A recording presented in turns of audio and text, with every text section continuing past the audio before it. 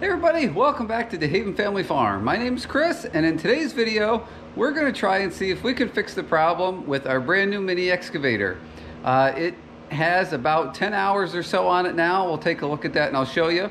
But at about 9.2, 9.4 hours, something like that, I was using it and it started to experience kind of a power loss. So to me, it almost acts like a plugged fuel filter. Is kind of what it acts like.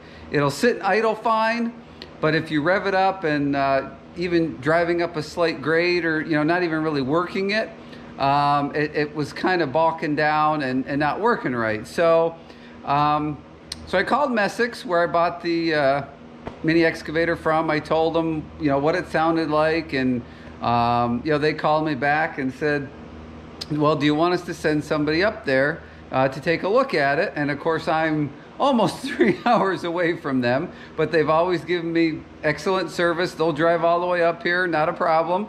And I said, no. I said, he agreed with me that it kind of sounded like a fuel filter. At least that was a good place to start. I said, just send me the filter. I'll put it on. I'll take care of it. You don't have to send somebody all the way up here to change a filter. So they did send me a filter. I have it here in this little bag. Hopefully it's the right one. I haven't opened it yet.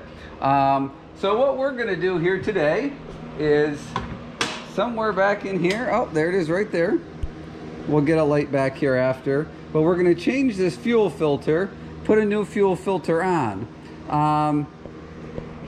So part of my question here, and I think the gentleman technician at Messick's kind of had the same question. I'm climbing in the machine just to show you the hours here quick, so don't mind the close-up. There's going to be a beep too. Cover your ears. So now we have 11.2 on there because I moved it around a bit. But so we were both kind of curious as to why, with that low of hours, would we have a plugged fuel filter.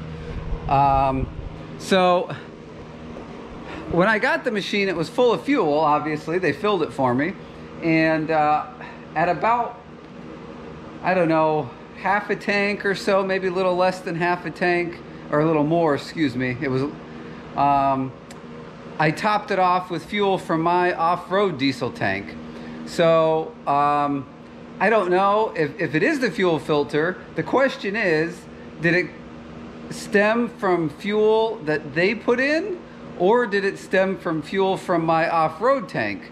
So what we're going to do in this video is we're going to go outside. It's cold and miserable out there, so I'll do the best I can with the footage.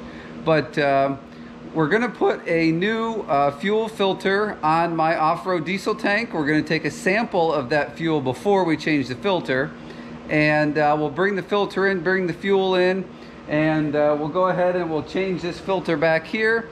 We'll take the machine out, see if that makes a difference.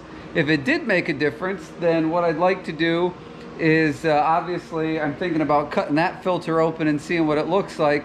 But also we'll look at the sample of fuel from my tank, and maybe we'll cut the fuel filter open that is on my off-road diesel tank. So maybe we can try and see if it's the fuel filter, where is the dirt coming from? Is it on my end or their end? There we go. Okay, now let's get the pan. Righty-tighty, lefty-loosey, right? Okay. All right, we got our filter filled up with fuel. I keep some on-road diesel fuel, which for those of you who are not aware, it's a diesel fuel you'd buy at a fuel station to put in a truck that would be on the road. It's not dyed the pink color. I keep some of that around just in case I run low, since we're out here in the middle of nowhere, in case I run low with the truck. So anyway, it's filled up. We got fuel on our rubber seal, and if I don't slip and drop this thing, there we go. Let's see.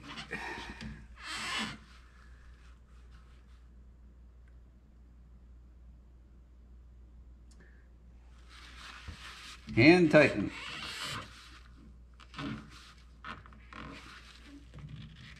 All right. So we've hand tightened that. Now we'll start her up quick and make sure she starts. We don't have air in the system, and we'll go from there.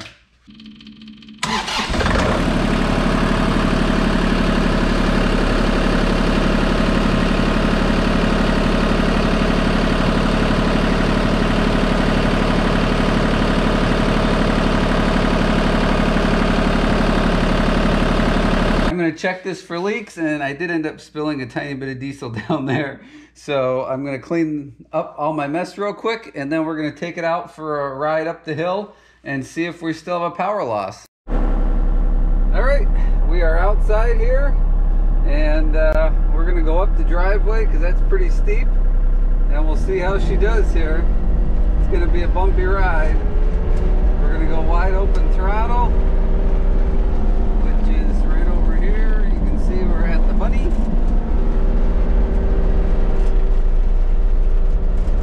So let's see what happens. So far, so good.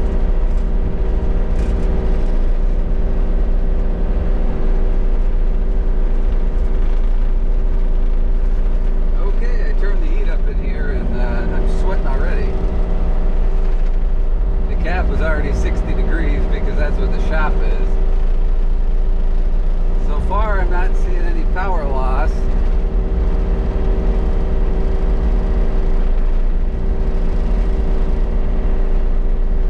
We'll try. These machines don't like to walk uphill, and this is a 2-speed machine. Doesn't really like walking uphill in second gear, but we'll give that a shot now and see what it does.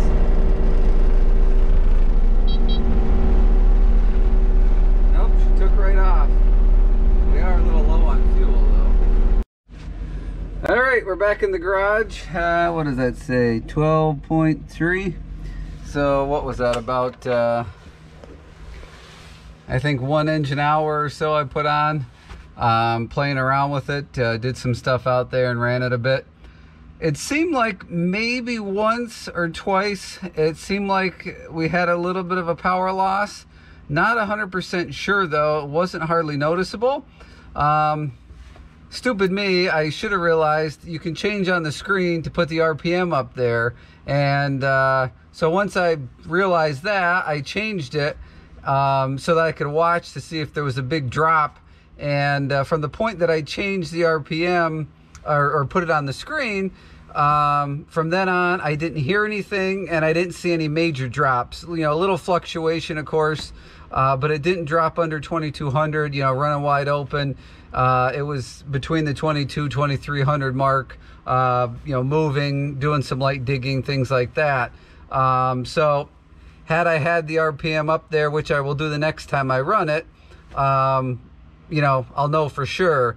Right now, I would say that the problem is 90% taken care of because I didn't notice it over and over and over. So let's go ahead. I'll have to charge this battery first on this GoPro because it's almost dead. But once I do that, we'll go ahead and cut those filters open and just see if there's anything in there. Go from there. So if there's not really much of anything in there, then I really do need to keep an eye on this issue, and you know, because it's most likely something else. So yep, when I charge this up, we'll cut those open.